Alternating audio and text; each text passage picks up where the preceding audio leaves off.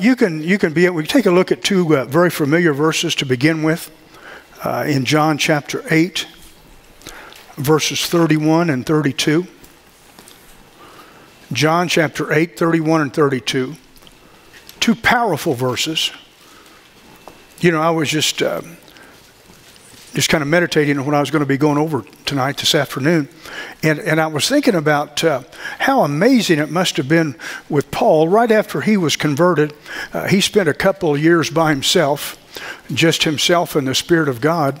And out of that comes, 2/3 of the new covenant. He didn't have anything prior to that except his knowledge of the old covenant. And so it's just amazing that in that short period of time, he had amassed all of this wisdom from God's Word. And of course, he was called by God to do what he did, and because of that, obviously, he had ears to hear. He was receptive, but much of it he had never experienced. He's just like those of us that hear it today. Many of the things that we read in the Word of God that are absolutely true, many of us have not yet experienced. But the truth is, you never will experience them until you believe that they're yours and that you believe that they're already yours. That's what walking by faith is all about. That's why there's such a big chasm between people that are actually walking by faith and then the majority of the Christian community. A big old wide gap there. Big old wide gap. We just happen to believe that everything that's been done has been done. We happen to believe that we're not trying to get something, we already got something. Right, yes. And whatever we have to do to bring that to pass in our life, then that's what we're willing to do, even if we're willing to call those things that be not as though they were. Because that's what you have to do. Hallelujah. So in John 8, 31 and 32, Jesus spoke to those Jews who had believed on him. He said, if you will continue in my word, you will be my disciples indeed. And you will know the truth, and the truth will make you free. Now, we've talked about these verses lots and lots of times, since every one of you were here. So even those of us that have been here every year, we have still heard these a lot. But the thing about it is, just knowing, just giving mental assent, or even receiving in your heart does not make you free. You have to do what you hear. It's the doers that are blessed. You see, when the Bible says believe and the Bible says no, it wants us to understand that if we know something, then that's what we're going to do. If you know the bridge is out, you're going to slow down and you're going to find out where you can turn around. So when you know, then you're going to do what needs to be done, because every time we see where we know something, we see that there's going to have to be something that we do that corresponds with what we know. Just like believing. Huh? If you believe somebody's trying to get in the window of your house and you've got a weapon, you're just going to stand out of the way a little bit until they come in, and then you're going to shoot them in the head. Or in the foot, or somewhere. I'm thinking the head's the best place to shoot them. Because if they've got a weapon and you get nervous, they may end up shooting you in the head and limp out of your house because you shot them in the foot. Now that doesn't sound much like pastoral wisdom. But the fact is, we live in a different world. We live in a different world. And somebody coming through your window, they need to be greeted properly. At the very least, you need to have about a 6-foot 2x6. Huh? And you just stand a little bit away from the window, where when they come in, you just crack them over the head. You endeavor just to try and knock them out. Amen. Not to take them out. So he told those Jews that believed on him, if you will continue in my word. One of the definitions of that word continue there is to take up residence. It's like you put the word on. It's like you put the word in. He said, if you'll continue in my word, then you'll be my disciples indeed. Indeed, what it takes to become a disciple is that you continue in the word. That's right. And then the word will continue to grow in you. And pretty soon it will become a part of you. You know, as we've talked about that recently, and it's become bigger and bigger on the inside of me, how the word becomes a part of you. It's not just something that you have to consciously remember. It's not something you even have to think about. As you continue in the word, it becomes a part of you. I mean, it's like you don't see things any differently than what the word says. And that's what happens when you continue in the word. And he said, if you'll continue in the word, you'll be my disciples indeed, and you'll know the truth, and the truth will make you free. It will make you free. Amen. You don't have to get free. It will make you free. You don't have to wiggle off the hook. The hook will be removed. No longer will whatever had you trapped be able to trap you and keep you entrapped, because the truth will make you free. One of the definitions of free in this particular verse is set at liberty from the dominion of sin and its mastery. From the dominion of sin and its mastery. Obviously, as the children of God, part of our salvation experience is being forgiven. So no longer does sin have dominion over you. And not only does it not have dominion over you, it's not bigger than you are. Sin now, in your current state, can be resisted, and it can be left behind. Obviously, we still have to decide, we still determine, we still choose what level we're going to walk on. But the bottom line is, your no is bigger than anything the enemy can throw at you. It's bigger. All it takes is your willingness to continue to use the no word as long as there's issues that are trying to climb back into your life. And the enemy can't do a stinking thing about it. Truth in this particular verse is the revelation of God's will through the sacrifice of the Lord Jesus. The revelation of God's will through the sacrifice of the Lord Jesus. Maybe more simply put, whatever Jesus paid for is yours. Whatever he's done is done. It's done. Now, just that statement will separate us some, because people say, well, but what about this? We have no buts in that statement.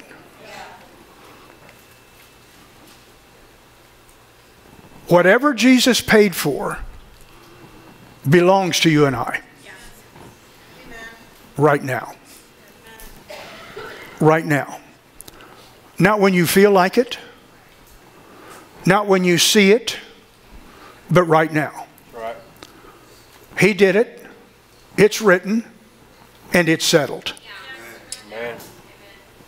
That doesn't make you a liar because you believe that, having not experienced it yet. That makes you someone who's going to walk by faith, and one of these days it's going to break loose in front of you. Amen. And it'll be part of you. Hallelujah. Praise God. We begin to see what we are in his word,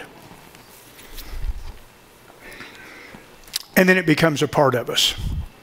1 Corinthians, I'm going to read some Bible to you here.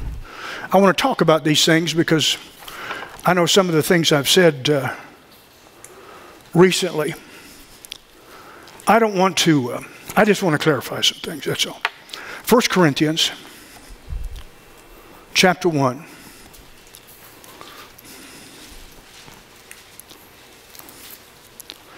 We're going to begin in verse 10. Paul said, "Now I beg you, brethren, by the name of our Lord Jesus Christ, that you all speak the same thing." That's really important. Sounds impossible, but obviously it's possible, or he wouldn't have said to do it. And that there be no divisions among you. Sounds like that would be impossible. But Paul, by the Spirit of God, said that's what he wanted them to do. To speak the same thing. That there be no divisions among you, but that you be perfectly joined together in the same mind and in the same judgment.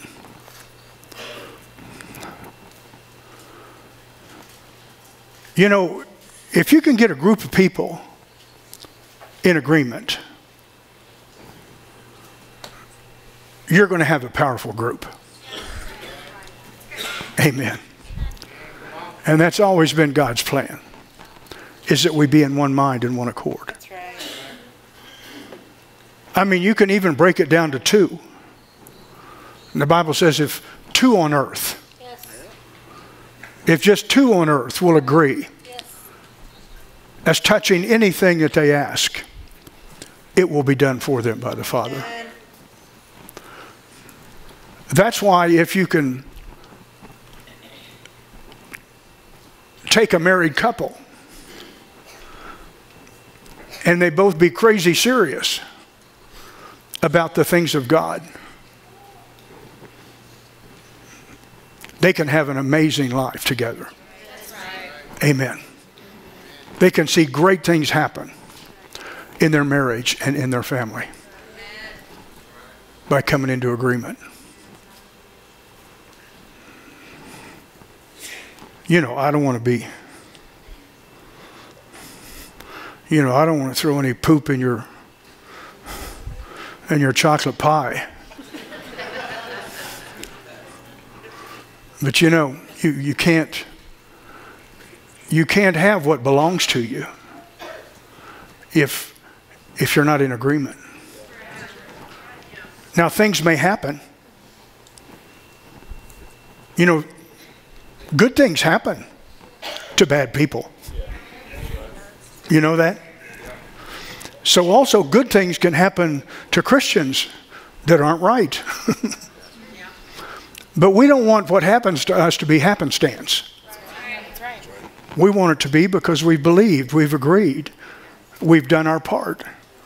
We want to be able to lay down at night and we don't have to say, "Father, I thank you that accident happened for us and we're really blessed because I know I didn't have anything to do with it." But that's a good posture to maintain.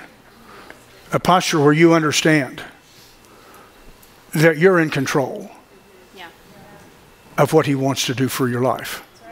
He's already written it. It's already settled. It's already been done. He said, "I want you to be perfectly joined together in the same mind and in the same judgment."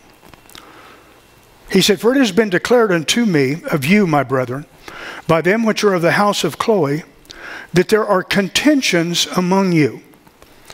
Now this I say, that every one of you saith, I am of Paul, I'm of Apollos, well, I'm of Cephas, well, I'm of Christ. Is Christ divided? Was Paul crucified for you? Or were you baptized in the name of Paul?" He said, "I thank God that I baptized none of you but Crispus and Gaius, lest any should say that I had baptized in my own name. And I baptized also the household of Stephanas. Besides, I know not whether I baptized any other." Verse 17, he said, "For Christ sent me not to baptize, but to preach the gospel, not with wisdom of words, lest the cross of Christ should be made of none effect. For the preaching of the cross is to them that perish foolishness, But unto us which are saved, it is the power of God. You know, we can see right there in that verse, and Paul understood this, that nothing of any great consequence is going to happen unless people hear the truth. That's right. Unless people hear the truth. In verse 19, for it is written, I will destroy the wisdom of the wise, and will bring to nothing the understanding of the prudent. Where is the wise? Where is the scribe? Where is the disputer of this world? Has not God made foolish the wisdom of this world? Well, I'll tell you, we're going to see a lot of it made a fool of in the next few months. We're seeing more fools run around right now than we've ever seen. We've heard more foolishness. You hear more foolishness in one day in the time we live in than what we used to hear in a year. I mean, cubic foolishness. For after that, in the wisdom of God, the world by wisdom knew not God. Man can't get to God intellectually. It pleased God by the foolishness of preaching to save them that believe. To save them that believe. Well, when you hear the truth, you must believe.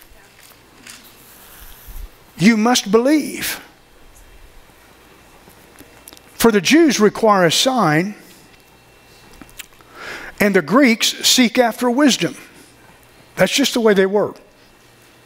It's the way they were in the New Testament, that's the way they were in the Old Testament. He said, but we preach Christ crucified. Unto the Jews, that becomes a stumbling block. And unto the Greeks, it's foolishness.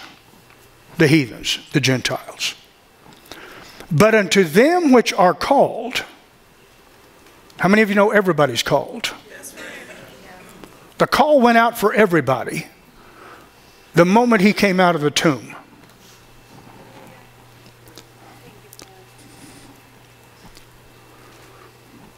But unto them which are called, both Jews and Greeks, Christ, the power of God and the wisdom of God. You know, in your personal study and meditation, you can kind of look and really think about what Jesus did, what Jesus said. Because everything emanates from what he did. Everything is because of what he did. Everything is available because of what he did. That's why it's important that there's time spent meditating on those 3.5 years that he spent here. What he did, why he did it, what he didn't do. All of those things are important. Yeah. Why he did some of the things he did.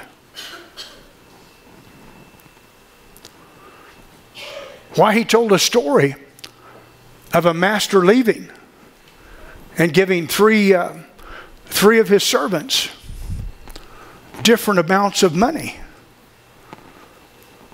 And he said he gave them different amounts because he gave them what he knew they were able to handle. So he didn't put somebody in a precarious position because he gave them too much. He gave them exactly what he knew they could handle.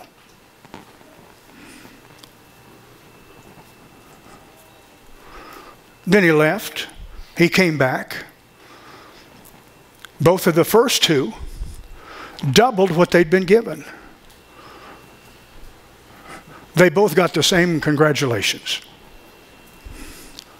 The third one, however, didn't know the character of the master. He didn't understand how good he was. Because he was fearful. Instead of doing something with the resources, he just buried them,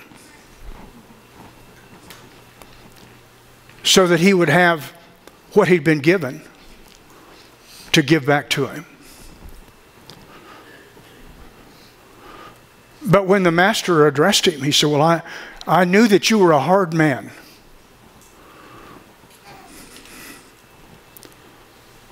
I knew that you would gather where you had not even sown. You know, there are people that actually believe that today in the church. I'm not saying this church, but I mean in the church universal. They have no idea about the character of God. Huh? They don't know that he has tunnel vision. They don't know that what he's done is what he'll always do. And so the master, let's say it was Jesus, he said, you wicked and slothful servant. He said, guys, come get this guy. Cast him into utter darkness, where there'll be wailing and gnashing of teeth. That doesn't sound like a nice rest stop on your way to heaven. That sounds like you've already found your final miserable place. There won't be any RIP for you. Huh? You see that, you know, so-and-so, RIP. I said, well, this will be the first rest they ever got, because they've been going crazy for 37 years. And he said, take what he had and give it to the one with 10. That's the one who had started with 5 and doubled it to 10. In one of the other Gospels, it says, well, Master, he's already got double. It's like the master didn't pay any attention to him. See, let me tell you something. The Father nor his Son are democratic, left-wing, socialist progressives.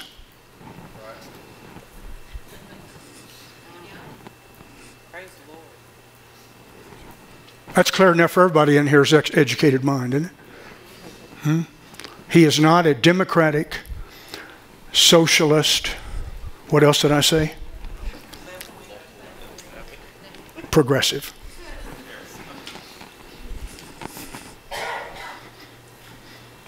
Now, he doesn't care anything about politics. What he cares about is principles. He does what he does in a principled way. Which means the one that produced the most with what he had to produce with was going to get what this other guy was unwilling to do anything with at all. Let me tell you something, it's no different today than it was then. You don't give to somebody that doesn't do something and expect them to do something with it. The only thing you can count on them doing with it is it won't be long and it'll all be gone. I said it'll all be gone. Give a bad steward the right lotto ticket, it'll be history in no time. It'll be history in no time.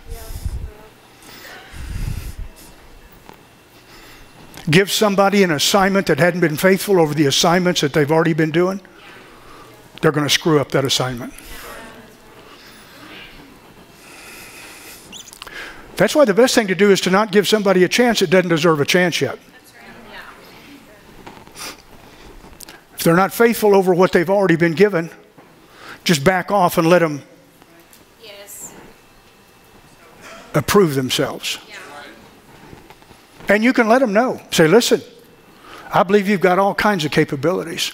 I know that you can do this, but until you do it, you're not going any further. As a matter of fact, if you don't learn to do what you've got to do right now, you're going to begin to regress. That's the way God looks at things.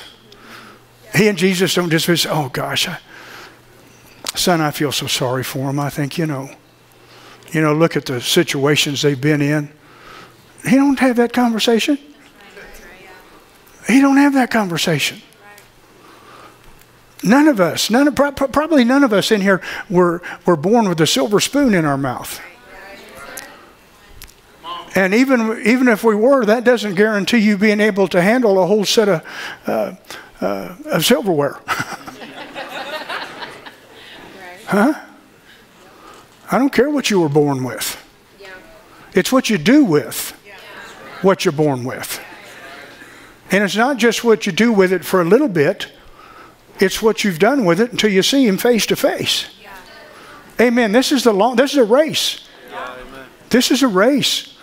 And we have to finish our course. It doesn't make any difference how strong you start. It's how strong you finish. Amen. So no matter what you were privileged enough to have before, you're required to take care of what you have right now. But we live in a time now where we feel like we just got to bless everybody. We just got to bless everybody. We got to help everybody. Huh? We got to be sure everybody has something, so they can make their dish payments. Huh? So they can have a little recreational weed every once in a while.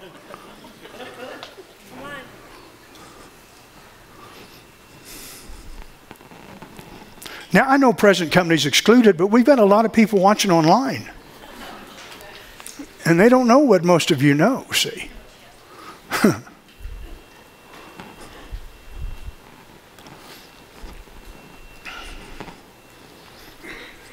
Read the book of Proverbs where it talks about people that are lazy, slothful. There's no good end to those people. But now we almost put people like that on a pedestal. I mean, because of, how they got there. Well, the only thing that we need to be concerned about is being sure that everywhere they can hear the truth, it's the truth, so they don't have to stay where they were. Yeah, that's right.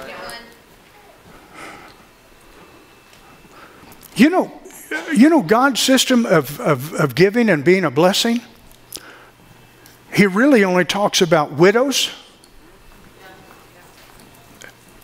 and the fatherless.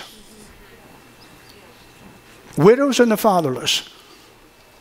And when he talks about widows, he's talking about widows indeed. Huh? Not just play widows.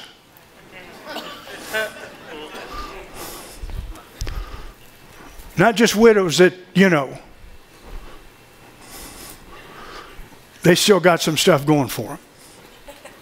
He's talking about widows. Widows that, you know what they spend most of their time doing? They're at the church praying. They don't even want another man. I don't know why they don't.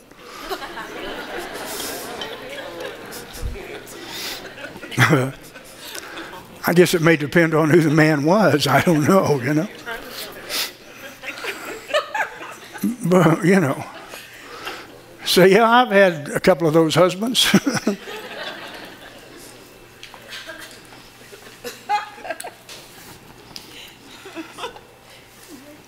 He didn't say anything about your crazy uncle that won't do anything.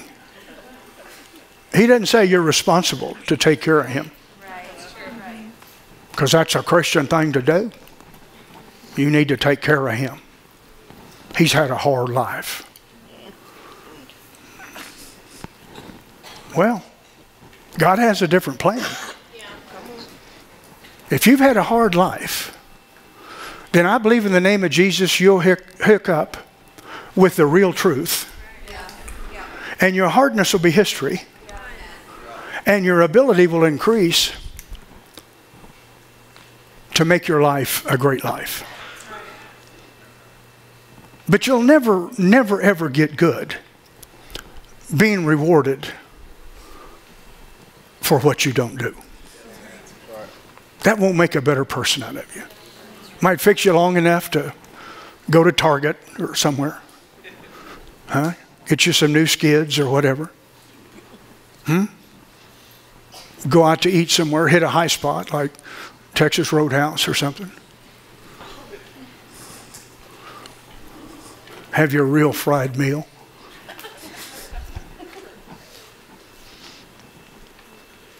God's plan hadn't changed.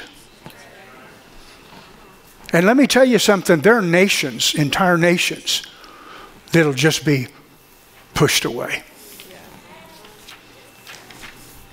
Just pushed away.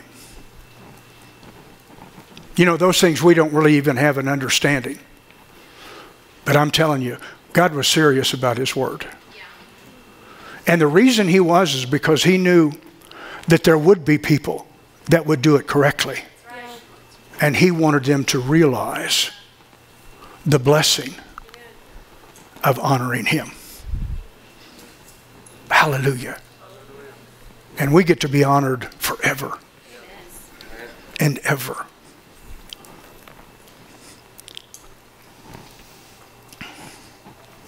But unto them which are called, both Jews and Greeks, Christ is the power of God and the wisdom of God. Because the foolishness of God is wiser than men, and the weakness of God is stronger than men. Here's the thing. It's not who you hear from. It's what you hear.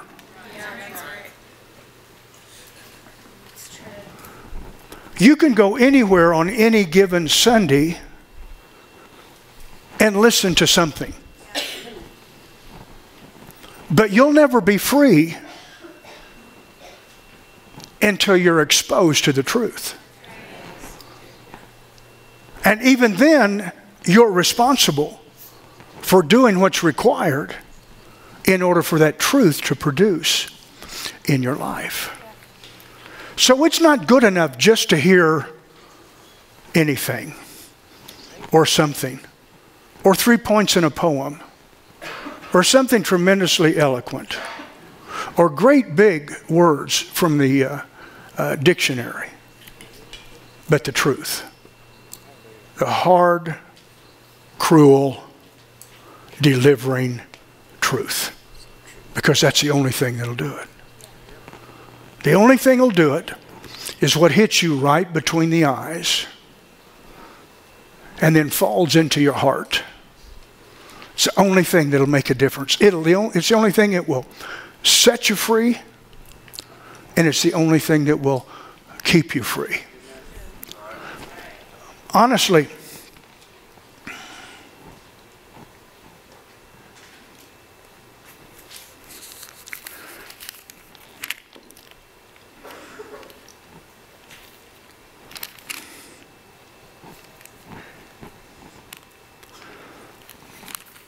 over in chapter 2 of verse 4. Paul said, "And my speech and my preaching was not with enticing words of man's wisdom, but in demonstration of the Spirit and of power, that your faith should not stand in the wisdom of men, but in the power of God." As I said, it makes no difference who you hear. It's what you hear. The messenger is only as valuable as the message. The church or the organization is only as valuable as the message that's preached. I don't care how cool the guy or gal is. I don't care how cool they look in skinny jeans. I don't care what they drive, where they live. What are they preaching? Are they preaching the uncompromised Word of God? Are they preaching the fact that it's finished? Are they preaching the fact that the only way that we can have what belongs to us is believe it before we see it. Believe it before we have it. And continue until we do. Amen. Or until we see him face to face. Yes.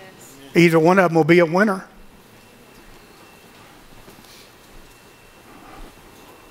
The messenger means nothing. You know, Paul talked about being rude of speech, and I've been accused of that too. Or maybe it was ugly of speech, I don't remember.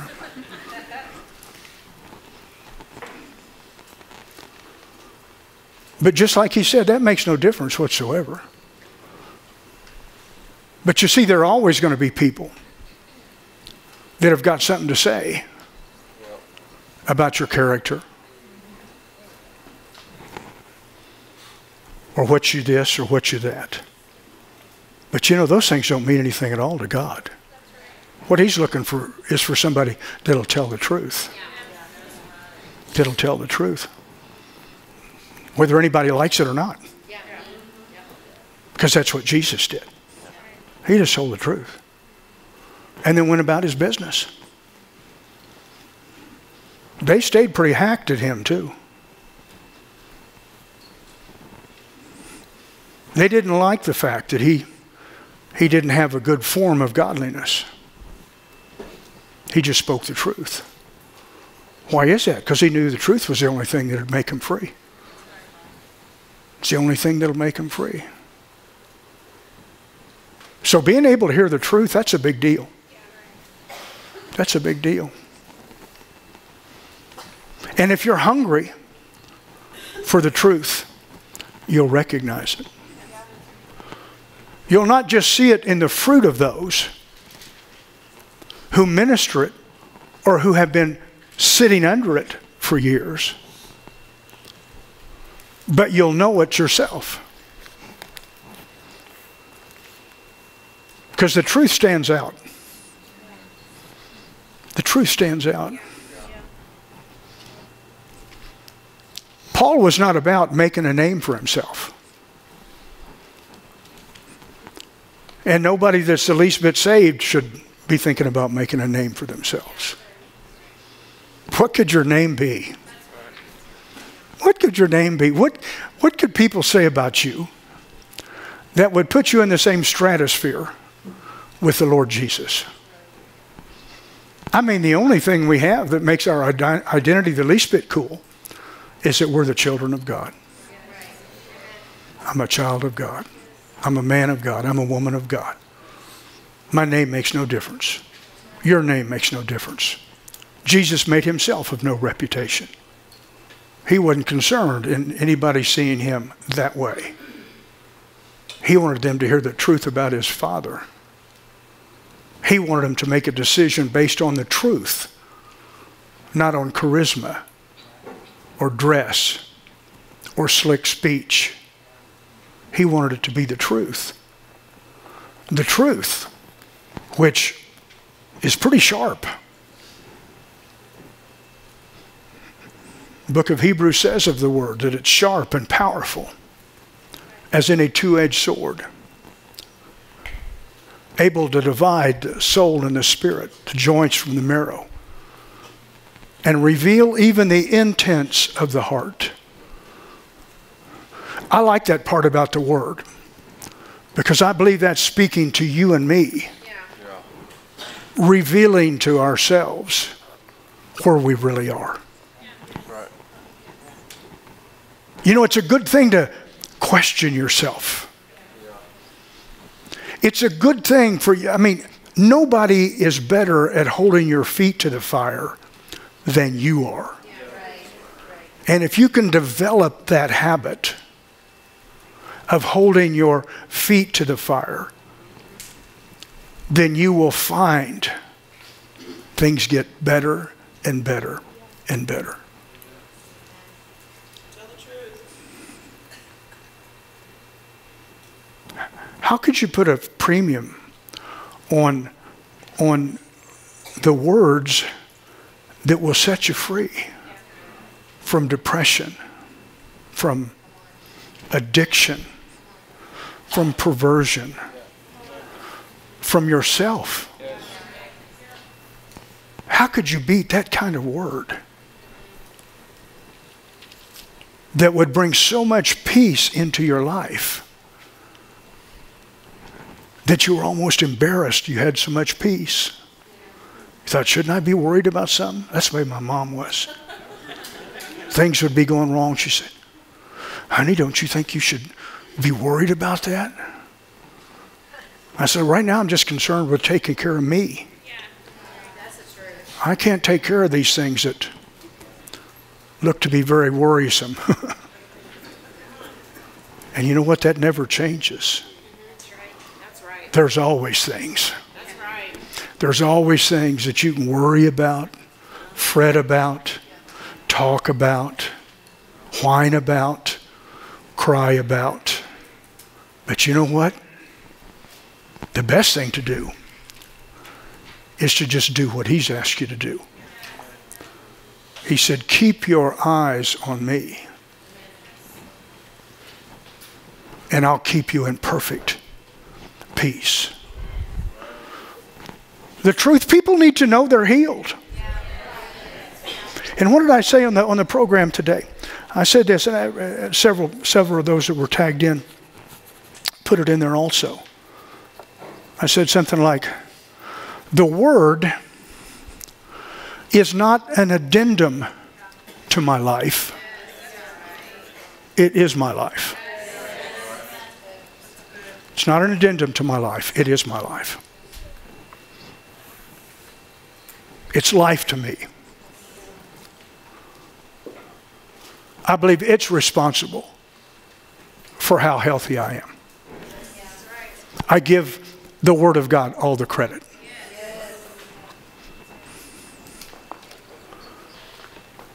I believe I'm as prosperous as I am because of the Word of God. Not because of any of my brilliance. I mean, I was a world-class spender. I mean, I had credit cards like a deck of cards.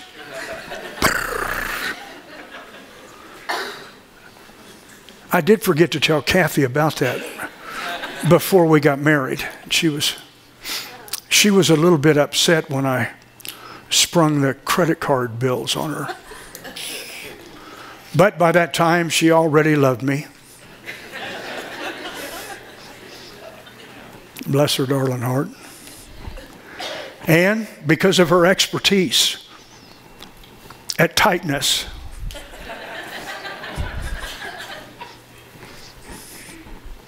she was able to fix my loose spending.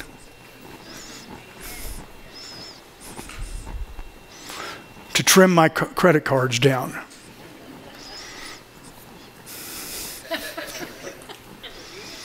I carry some now, but I dare not use them.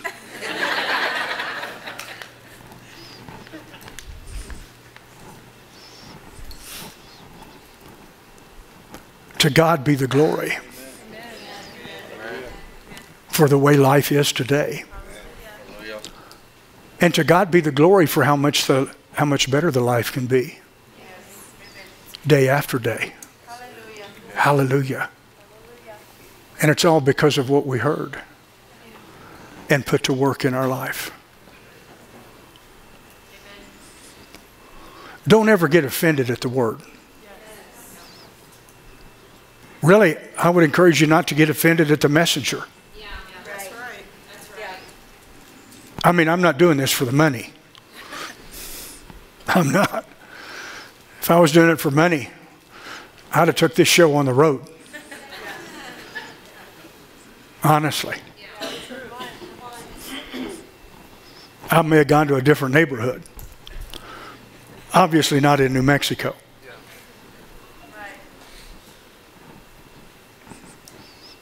But you can only be successful where you're supposed to be. And you can only be truly blessed where you're supposed to be. That's why we don't pursue anything but Him and let Him take care of business. Amen? Amen. Hallelujah.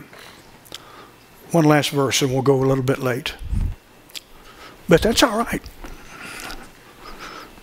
Ephesians chapter 3. Verses you're familiar with.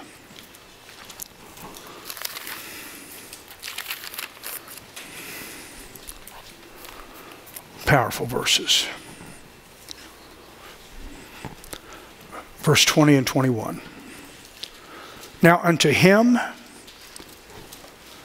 who is able